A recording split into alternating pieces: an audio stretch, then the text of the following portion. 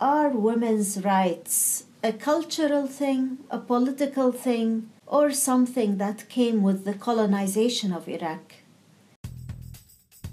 My name is Yanar Mohammed. I'm a women's human rights defender in Iraq, and I'm coming to Switzerland at the beginning of June to talk to you about our struggles as women in Iraq. Our many shelters that are protecting women from killings, from violence, and from trafficking are considered illegal.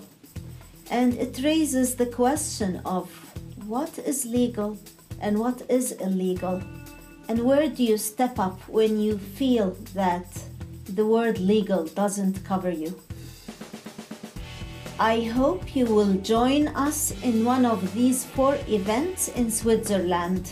I'm looking forward to meet you at the VOIX 2017.